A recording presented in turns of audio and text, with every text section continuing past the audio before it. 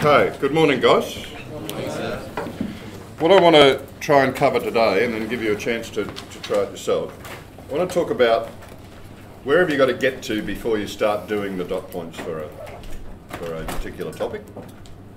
When you're writing them, what do you do?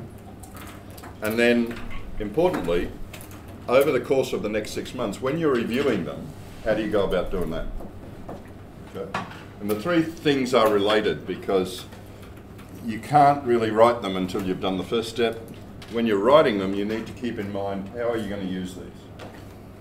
Okay. The purpose of the whole dot point thing is simply to enable you to take control of your learning and your preparation for all the theory exams. Okay? The theory exams are defined by the dot points. So if you ask the question, what's going to be on the exam, I just point to those. Clear? All right. So we have wave properties here. We have just effectively finished that chapter, the wave properties topic. So we're in a good spot to be able to do the dot points, or should be, to do the dot points here. But before you go there, you need to make sure that you understand the work, okay? You need to make sure that you understand the topics and that you can do the questions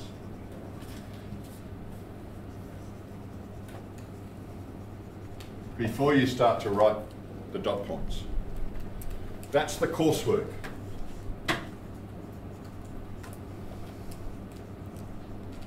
Okay?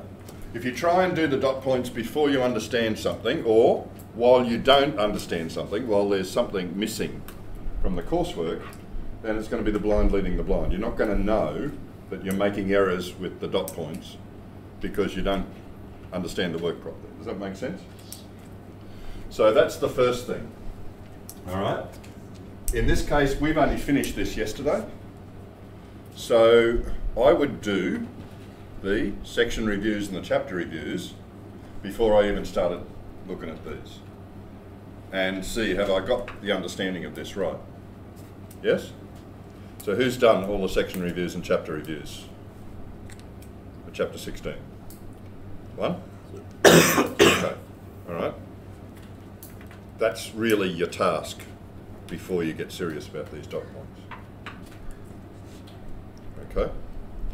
Keep in mind what the purpose of the dot points are. They're to enable you to prepare for an exam in 6 months' time. All right? To get to be at the right place in 6 months' time does not involve cramming 5 months away, or like 5 months from now, a month before the exam. It involves what you do today. How well you do in September is determined by what you do today on the 13th of February. Okay? Because that's going to set you up for the final preparations that you're going to do in a couple of weeks before the exams. If you haven't done this work up to a couple of weeks before the exam, and you try and cram 3 terms work into study for an exam, then the wheels are going to fall off your little trolley. Okay? So keep in mind that's the purpose. All right? When we're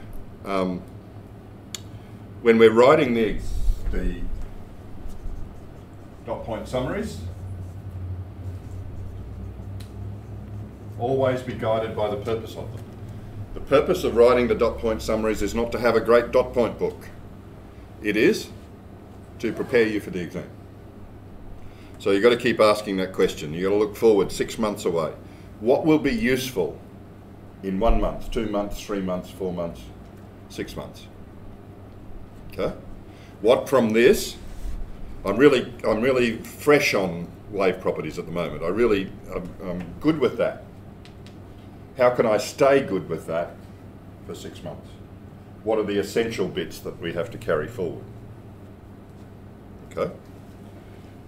So, let's just have a quick look. I won't do writing things, but let's just have a quick look. The first couple just recall that waves transfer energy. We'll skip that one for the moment. We'll come back to it when we start writing the dot points. The second one is define the term mechanical wave. Okay? So, what do I mean about keep the purpose in mind? Well, I know in 6 months' time, I'm going to have to give a definition of a mechanical wave. Right? And as my notes say, no, as my notes don't say in this one, wherever you have the word define in a dot point, if the term you have to define is given in the glossary, the QCAA says, learn that definition. Okay? Mechanical wave is given in the syllabus glossary. So on an exam, if they ask you to define a mechanical wave, they're expecting you to get that. So you learn that. If the dot point says explain or describe or something else, no, you don't have to. You're not tied to that definition. But when it says define, then base your thing on the definition. Now, when you're doing this, keep the purpose in mind. When I'm doing this dot point, what's the purpose? In 6 months' time, I've got to be able to define mechanical wave. So, I do up my dot point, but I also grab a flashcard and I put mechanical wave on this side and put the definition on the other side and I put that in my pile. Because I know I'm going to have to learn that. Yes? Does that make sense? So think not only of completing the page for the dot point, but how am I going to learn it? What's the purpose of this exercise? Yes? Okay, now Dom, what were you going to say? How closely do we need to read? I'd just learn it word perfect. Word for word? Yeah. If it's a definition. If it's clumsily worded, you might tidy it up a bit, but I'd stick, when it says define, I'd stick closely to what they write. Okay? So, got the idea? Don't go into this exercise just thinking, I need to create this great notebook, because that's not your purpose. Your purpose is to be ready for an exam in 6 months' time. Clear? Okay. So, let's have a look at some of them. We'll come back to how do you review it afterwards. Okay. I'm videoing this, so if you want to, you can have a look at it later or over the weekend, just refresh. All right. I would suggest we work together on a few today. I just showed a few different examples, and then you try it on the weekend, and if you want to, you can show me on Monday or Tuesday, and we can, I can give you some feedback on what you've done. Is that clear? Is that fair enough? Okay. All right. So, first one, recall that waves transfer energy is probably the simplest dot point you will ever see. All right. What would I expect? Well, for many of these dot points, I would expect that you leave a whole page. But for ones like this, I wouldn't. I'd put dot point 2.2.1a, recall that waves transfer energy, and 2.2.1b, define the term mechanical wave, probably on the same page, just to, where you can, to avoid running out of pages. Okay. But most of them, and I'll explain why as we get into these, most of them I would say give it a whole page, because you can do diagrams, you can add to it when you come back and you're reviewing it, you can flesh it out a bit, all right? So I'm expecting you to see 2.2.1a. In your handwriting, recall that waves transfer energy. Now, in this case, with that dot point, I wouldn't go any further. Because all you've got to do is recall that waves transfer energy. So, in 6 months' time, what else do I need? Waves transfer energy. It says, remember the notes are my comments to you. So the notes on these pages are me talking to you. A straightforward dot point. Recalling an example of a wave transferring energy would be useful. Okay, so you could put For example,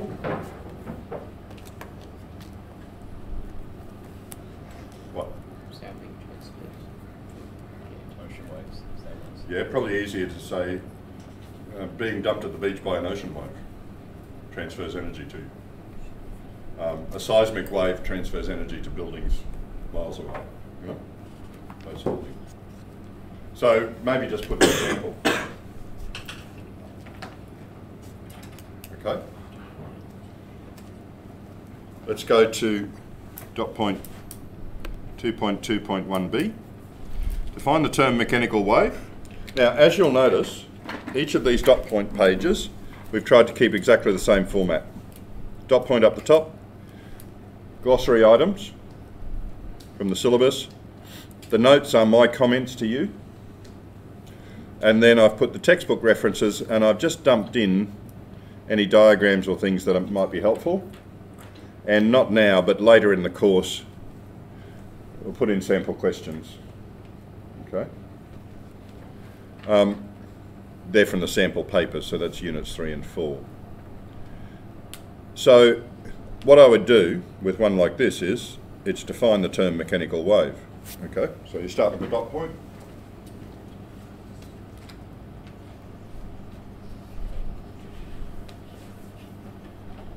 Why am I suggesting very strongly that you do this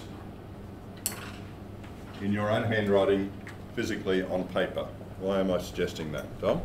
Better chance of memorizing it.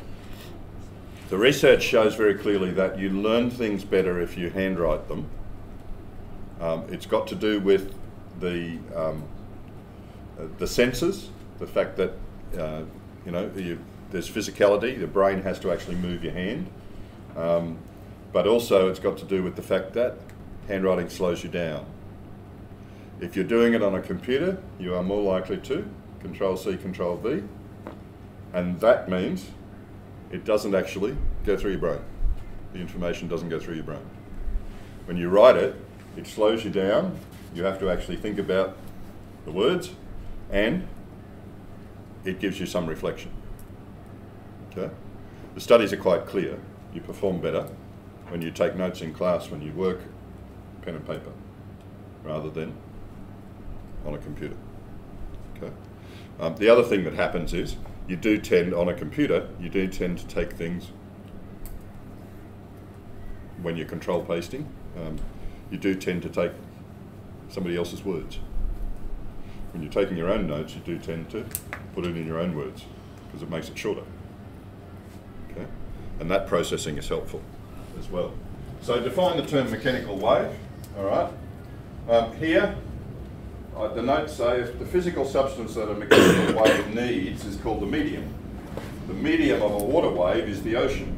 The medium of a sound wave is the air, or the gas, liquid or solid through which it moves. So that's what it means by medium in this definition. Okay? I haven't put medium up there in the glossary, so I've explained it to you in the notes. All right? Define the term mechanical wave. Well, a mechanical wave, the definition says, requires a medium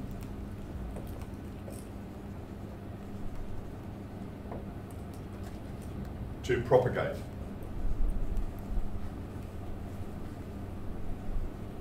Okay, where do we go with that? I'd write that. I would write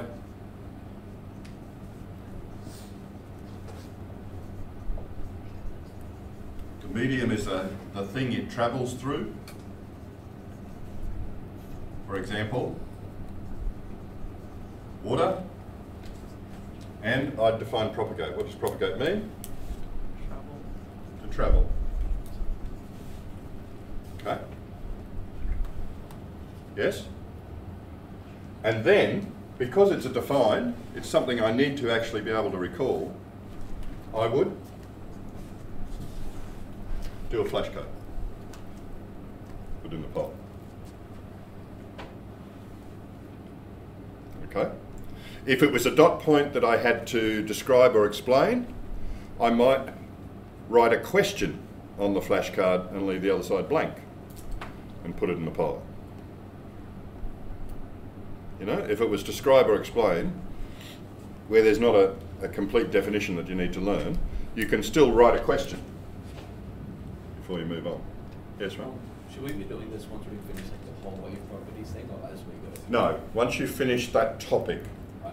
you shouldn't do this until you've finished that topic and done the chapter reviews and so on. That's what I was saying before. You need to really understand this whole thing before you go to this. All right? When you do come to this, bring to it a number of things. Bring to it all your resources. When you're working on this, right, and that might be the dot point for that one, stop. But when you're working on this, what are you using? You're using what you know and understand. So you're using your memory. You would also use, that is, you'd look at the text section that's referred to. So you'd have that open in front of you. Have a look at it, see if there's any diagrams or anything. Diagrams are always much handier to study from then. Lots of text. Okay. What else would you have in front of you? Well, you got the OneNote, obviously. Plus notes. You've got your class notes. Okay. And if your class notes aren't clear on it, then you've got the PowerPoint from class on Moodle. Okay? So you're sitting at your desk, you've got textbook, class notes, OneNote open, you're working on your dot point pad, and you're bringing this to bear. Making sense of it, and you're asking yourself, what do I need in 6 months' time? Does that make sense? Okay. So, probably nothing more than that at the moment for that dot point. But that's one I'd leave that, I'd leave a bit of room, just in case you want to come back to it later on and flesh it out. Okay. Questions? Okay. So let's go to the next one. Compare the terms, sorry Ned. With these topics, do we have like one book for each topic, or put them all in one book? No, one book for physics. One book for physics and like all the dot points for that. Yep. And I'll talk about this later on, but if you've got a book like this, right, I would then go to Officeworks or something and get tags so that I could see this is waves, this is electricity, this is so and so, you know, and you can quickly go to whatever section you want. Yes? Yeah. Okay. You can get big tags and little tags, but, and then you can change them around, you colour code them, get organised and all that sort of stuff. Right? Just don't spend all your time doing the Officeworks runs and reorganising tabs and so on and not actually studying it. No, one book for physics. Yeah. Okay? And one of these, or one of the soft-bound ones, will be enough. There's, you know, in year 12 there's 150 dot points or something, 100 something pages, or there's 86 dot points and 100 pages or something. I've checked it out, you know. Most notebooks will work. All right? Yeah. Okay, so let's look at the third one. Compare the terms transverse wave and longitudinal wave. Well, here, when you're doing the dot point, you've got the two definitions. My notes say, learn the direction of motion of the particles of the medium in relation to the direction of propagation of the waves. Know at least one example of each type. And then where I put the textbook references, I put diagrams that might be good to draw in your own notes. Okay? So you show what a longitudinal and a transverse wave look like, as well as define them in terms, in words. Does that make sense? Okay. Now, what you will find, and this is one of the reasons why I suggest that you, for these later dot points, you leave a whole page even if you're only using the top half at the start. Get down to here, this one, like, describe the reflection and refraction of a wave at a boundary between two media. And I've just, for some of these dot points, I've put an asterisk at the end. The asterisk just means you're going to do this again in a later dot point. Or you're going to come across it again in a later dot point, okay? So, yeah, you can do it now, but when we study light, you're probably going to want to add to this. Does that make sense? And you won't always find the asterisk on there. So that's why I say just leave a page for each dot point regardless, and when you do later units, you may come back and add some more in so that your understanding's better at that point. Yes? Okay. Now, any questions about what you put in the dot point summary? The only thing that has to go in, as it is on this OneNote, is of course the dot point. If there are defined terms, then maybe you put those in as they are, word for word. But the rest of it is guidance to you on how do you answer this question? What do I need for this dot point in 6 months' time? Does that all make sense? Okay. So I'd like to get on to, and you might want to watch this video again in a month's time for this part of it. I want to get on to how do you use this once you've done it. Okay?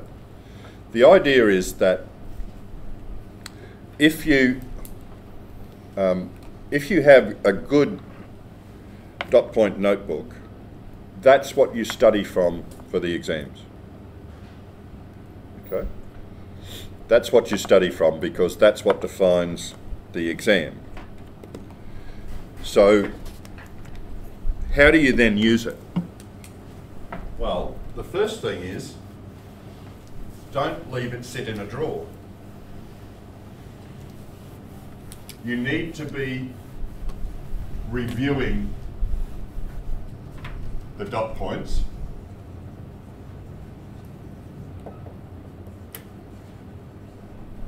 on a regular basis.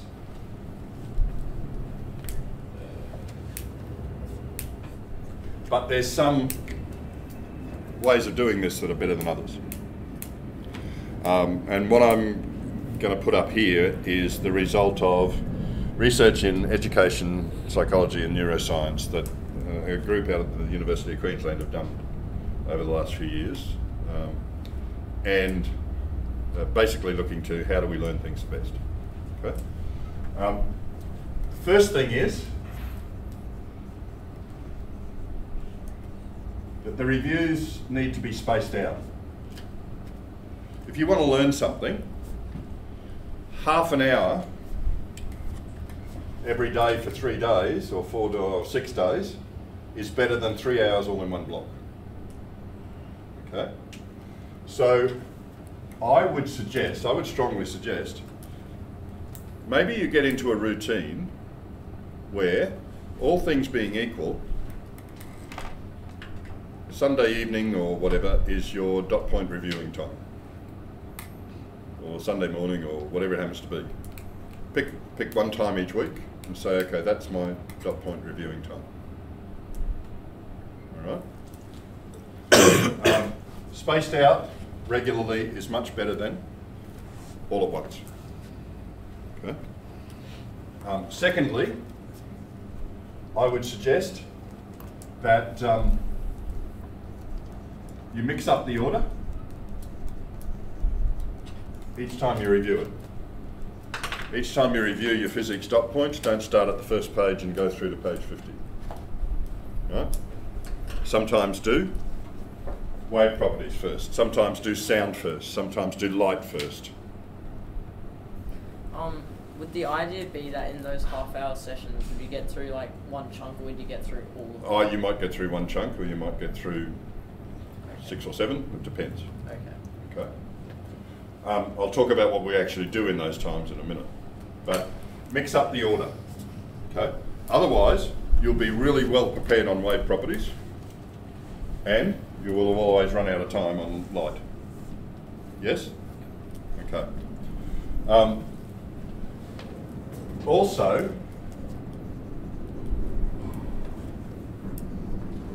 when you get into the course, mix up the topics. Don't do all the dot points from light and then all the dot points from sound. Mix them up. Do 2 or 3 dot points from light and do 2 or 3 dot points from sound. Okay? The research is very clear that if you are changing from one topic to another, it is much better exam preparation than doing all of one topic and then all of the other topic, because on the exam, you don't have all of one topic and then all of the other topic. They come thick and fast. Yes? So the actual mental act of switching from one topic to another actually aids recall. All right. So now, at each review session, what do? Any ideas? What do you think is the worst thing you can do? The least effective way of reviewing your dot points? Lucky? Just sit there and read it. Sit there and read it. Okay? If you sit there and read them, or even if you sit there and copy them all out again, that's the same as sitting there with the book closed in terms of prep for an exam. Okay? The review must be active, and it must involve recall, not recognition. Active recall, not recognition, is the key. Okay? So I'm looking at the dot points, I'm just recognising them. If I have the dot point book open and I see the dot point is to find the term mechanical wave, and I walk away and I say, well, a mechanical wave is a wave that requires a medium to propagate. That is active recall. I have brought it to mind without being able to see it or hear it or read it. Yes? Active recall is what you're using when you use flashcards. Mechanical wave, a wave that requires a medium to propagate. Right? So trying to answer it before you look at the answer is using active recall. Active recall is the way to go. It's what's effective. Okay? So there are a number of ways you can do active recall. One is what I just said. If I was doing this, I'd have a bit of cardboard. And I'd put it over the page, just showing the dot point. And then I'd walk away from it and say, can I do this, right? So there's 2 important parts to active recall like this. This is actually how I used to study it from when I was at uni 100 years ago. I'd put the book on my desk, I'd see the topic, I'd cover the detail, I'd walk away. In those days we didn't have whiteboards. I had a blackboard in my room, and I'd suggest you get a whiteboard in your room if you're serious about studying. Walk away from it so you're not tempted to look at it. Say, all right, I need to recall X, Y, and Z. So I just do a quick sketch on the board or talk it through. And then I go back, and this is the second key part, you got to check. What have you missed from what you had on the dot point? Okay. Oh, missed that. Righto, go back. Now, let's do it again. Blah, blah, blah. Right? Did I get everything? Yep. Okay. Move on. Next dot point. So there's a number of ways you can do active recall. One is to, flashcards, that sort of method. What I'd call explain and check. Right? What I just did. Walk away, explain it to somebody imaginary in your head. Go back and check. There's other ways you can do it. Write a summary. That's slower. All right. The key to learning things is always repetition. The more times you cover the material, the better. Writing summaries suits some people, but don't write it from the text. you have to look at the dot point, go away, write a summary. Now, my only problem with that is I write slowly, so I'm only going to get one repetition in. But if I'm saying it out loud, I can get more repetitions in because it's quicker. And there's another neat thing about saying it out loud. I'm sure you have all read books or even been writing things and find yourself thinking about something else. And you think, oh, I've got to get back to this. Right? It is, I will challenge you, I have found it absolutely impossible for my mind to drift while it's in the act of speaking. Okay? While you are physically speaking, I don't mean talk in your mind to yourself in your room. No, I mean speak it out loud. Okay? When I was at school, we had other young children in the house. I had to speak very quietly at 11:30 at night, but I spoke it out loud. And if you speak it out loud, your mind simply can't drift off to something else. The verbal centres, the language centres of the brain are all tied up in getting your mouth to work. So speak it out loud, I think, is a better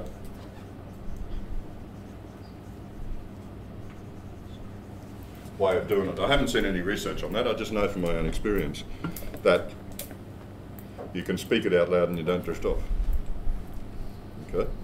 But if I sit down to write something out or to read it, I'll be thinking about 6 other things by the time I'm supposed to have finished reading that. Okay? So they're the main things about what you should review, but the key thing is to make it active. And that's the mistake guys sometimes make, is they do passive review, like reading or looking at it or recognising and so on. And it's really a waste of time. Okay? Worst thing you can do is sit down and read a textbook. In terms of studying. In terms of getting your head around the original ideas when you're working on the coursework, that can help. Because the textbook can provide you with a perspective that you didn't see in class, you know? So when you're trying to nut something out, that can help, but not when you're trying to study it. When you're trying to study it, you've got to be, I believe you've got to be, now this is just me, but I believe you've got to be on your feet and you've got to be active. Okay? That's why I've got whiteboards around the place. So the guys in the afternoon tutorials and so on can get up and start doing things. And when you've got to learn stuff, you've got to be active. Okay. Questions? All right, let's review. Before you start to do the dot points for a section, what have you got to do? Where have you got to be? Hey. You have to know and understand. You have to know and understand what you're talking about. Okay? So in other words, you've done the coursework, you've done the problems, you can understand the questions, you've got the topics, you've got mastery of it. Okay? When you go to write them, you're going to use the advice on here, but what is the overriding question when you're writing a dot point summary? What is the overriding question? What do I need in 6 months' time from this? Okay? Because while it's all fresh in my mind at the moment, it's not going to be in 6 months' time. So you've got to keep asking yourself, what do I need in 6 months' time? Now, just be careful with that. When guys ask me, what do I need in a summary? How much do I need in a summary? My standard answer would be, you need what's necessary, but no more. So always try for conciseness. If you can show something in a flow chart or a diagram diagrammatically that would otherwise require 2 paragraphs of writing, show it in the diagram. Make your dot point summaries as simple as they can be, but not so simple they're not useful in 6 months' time. Okay? That'll take some practice. All right? You'll do some where you write too much and you'll do others where you miss bits out. Okay? Hopefully, practice tests and things like that will help you identify if you've missed things out. Yes? If you write too much, it's just going to take you too long to review it. Okay, so that's before you start, when you're doing it. Afterwards, what's the key to studying? What's the key to reviewing it? Active recall. It has to be active recall. Okay. Now you can work out a dozen different ways of doing active recall, but active recall is the key.